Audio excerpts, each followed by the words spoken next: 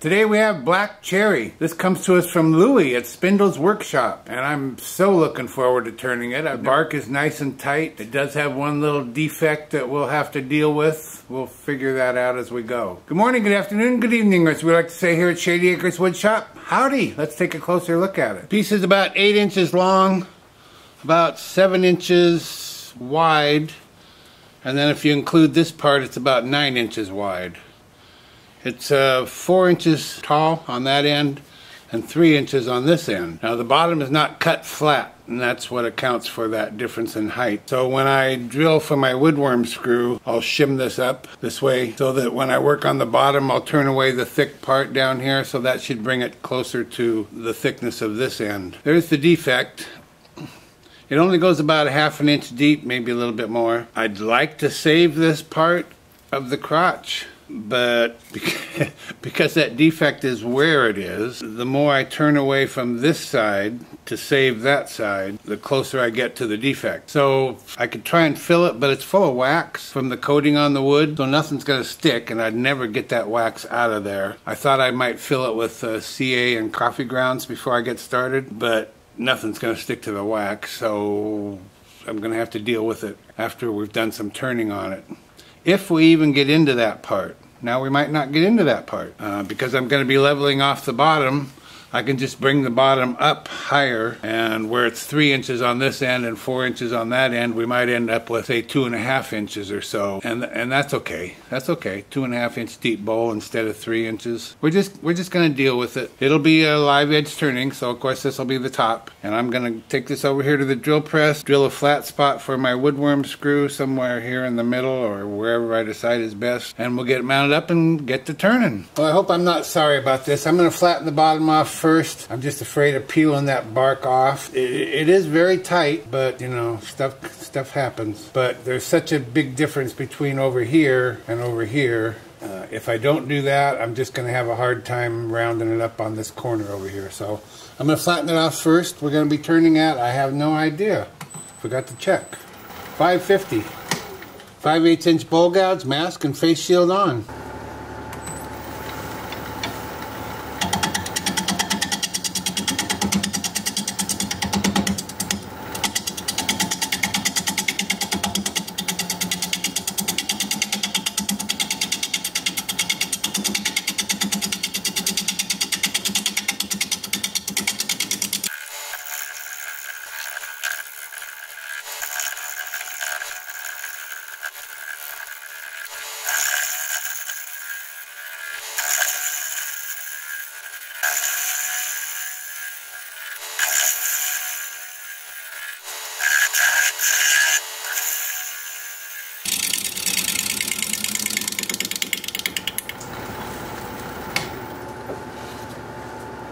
See, that's a lot more shallow now.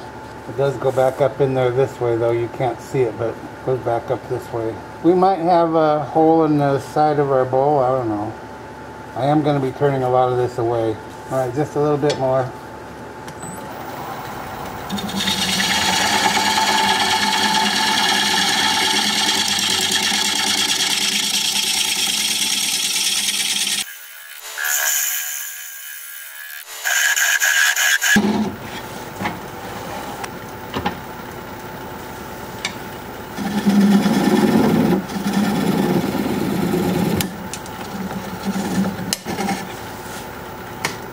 I'm a little low for that.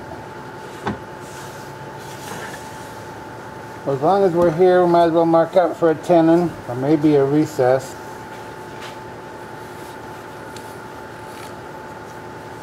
Yeah, I think I might like a recess better.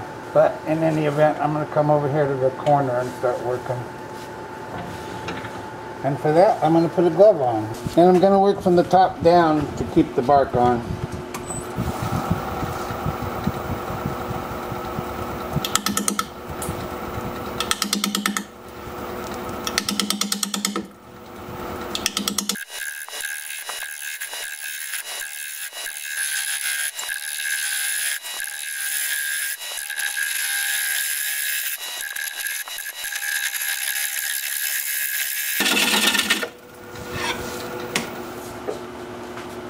And even though I started super sharp, I'm going to go sharpen up again. This wood's pretty hard.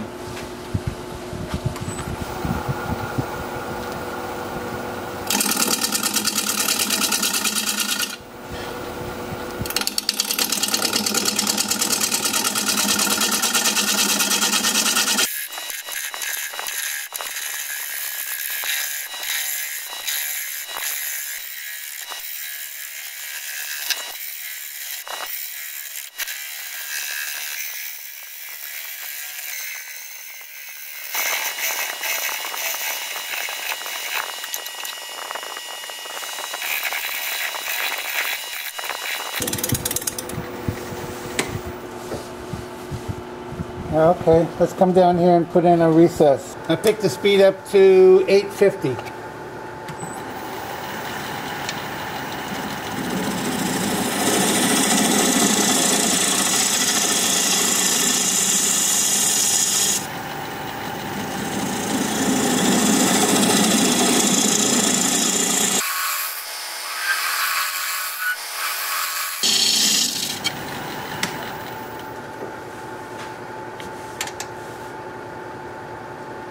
Now I'm going to switch to this recess tool to put a dovetail on the inside here.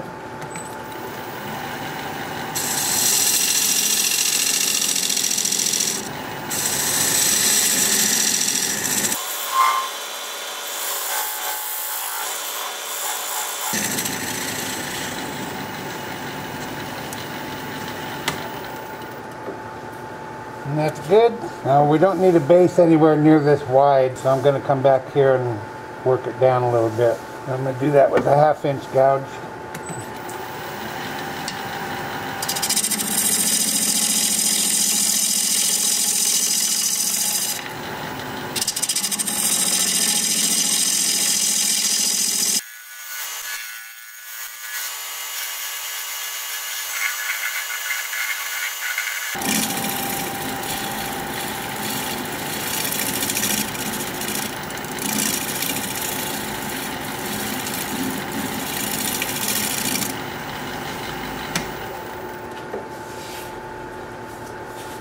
Perfect. Time for sanding. I took some denatured alcohol and a brush and cleaned all the wax out of here. I think I got it all. Now I'm going to use my Sandoflex to sand in there, and then I'll use this to sand the top bark area as well. When I'm done with that, I'll have the lathe spinning in reverse at 350, starting at 80 grit, working up through 400, and I'll show you what both of those look like as soon as I get my mask on.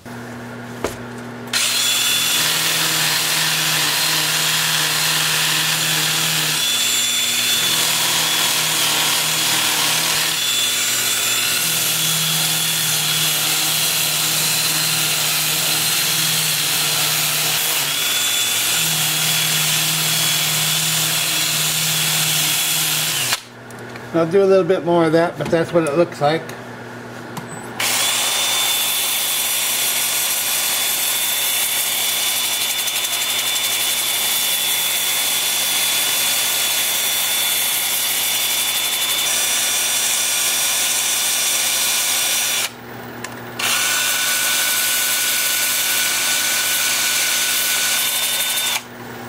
And that's what that looks like. I'll bring you back here in a bit and we'll put some sanding sealer on there.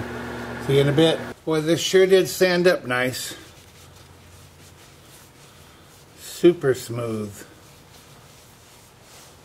This is a shellac-based sanding sealer that I'm applying. I'll put on 2 coats of this, although it really only needs 1 because it's so smooth. But 2 coats and then 2 coats of shellac over that. And I gotta hurry because it's getting late and I'm missing my Saturday night show. On Patrol Live, it's my guilty pleasure. I can't help it. I love it. It's on Friday and Saturday nights. I didn't realize it's so dang late. Ooh, that is just nice, isn't it? I'll get a brush to get inside here.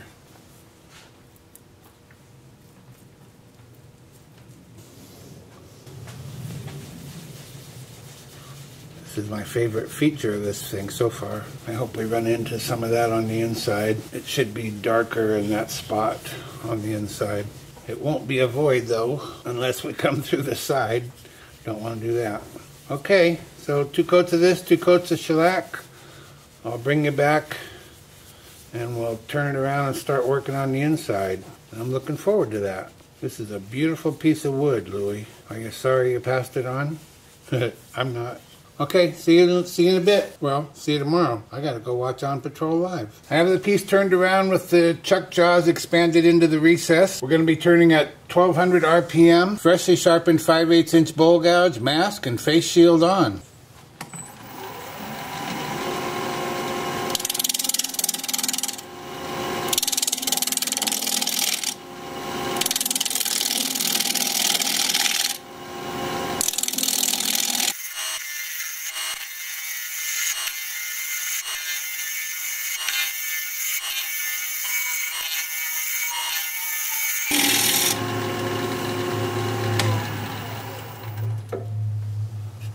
I'm being cognizant of the depression on the underside, remember where the defect is? I don't want to get too thin, but I'm nowhere near too thin.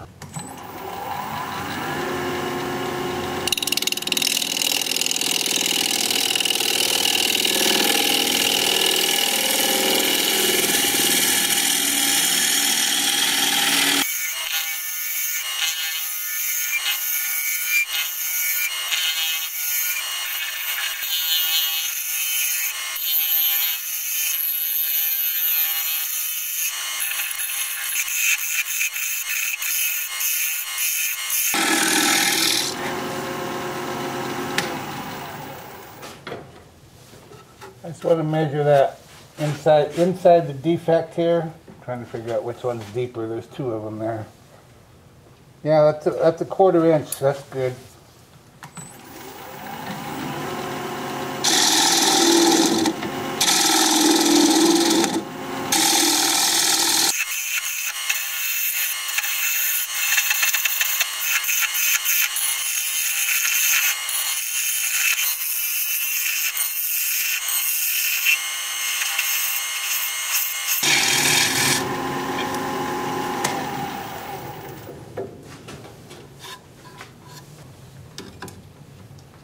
Alright, we're just about there.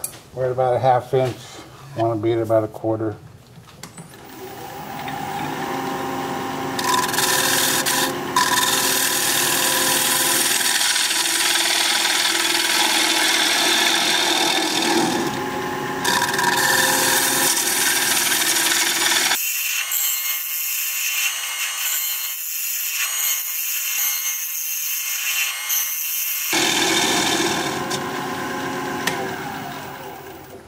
And that's going to be close enough. I'm sure that's a 1/4 by now.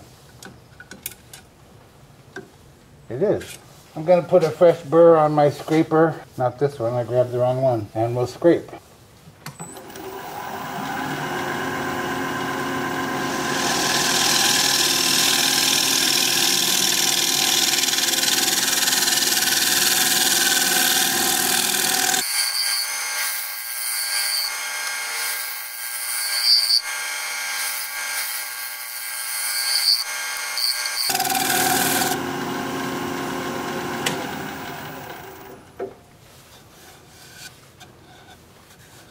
Nice. Beautiful grain too.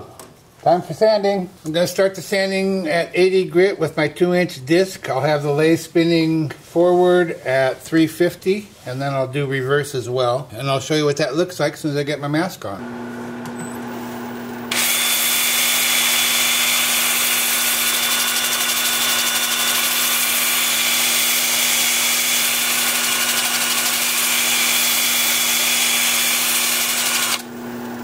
And then reverse, drill in reverse.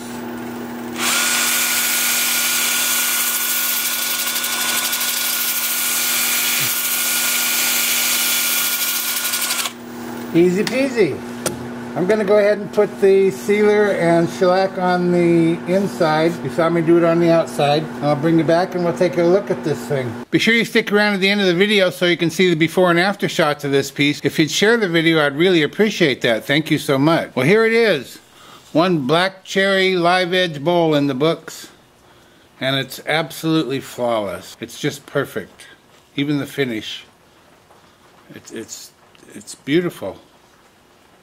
Louis really picked out a nice piece for us. And when I say flawless, I probably referred to that as a flaw. Well, it's not, of course. It's just nature at work. That's right where the crotch was. Still is. Still there. And you can see where it is here, the crotch, the darker wood. And then you see it right in the same spot on the inside, right here. And that makes this piece extra special. It's already quite nice, but that's just something extra for us. There's the bottom all finished up. It's just a beautiful piece of wood, and I'm so grateful to have it. And I said it was going to be 2.5 inches tall. Let me measure it real quick. It's 3 inches tall, so I didn't lose that much. It was, what did I say? It was 3 inches on one end and 4 inches on the other before. It's 7.5. It was 8, so it's really hardly any smaller than it was to start with, and it's beautiful. I hope you like it as much as I do. I just love it, and it feels so good. And this is a little something extra to run your fingers over. Hope you enjoyed the video. Thank you, Louie, for sending this along for all to enjoy. If you like this video, thumbs up, please. I'd sure appreciate it. If you're a subscriber, thank you very kindly. I truly appreciate that. If you're not a subscriber, you might consider becoming one. I put out regular videos about 1 a week, and I'd like to keep in touch. An easy way to subscribe is just click my picture you see there near the end of the video. Your comments are always welcome, and I love reading them. So for now, this is Phil, Shady Acres Woodshop, signing off.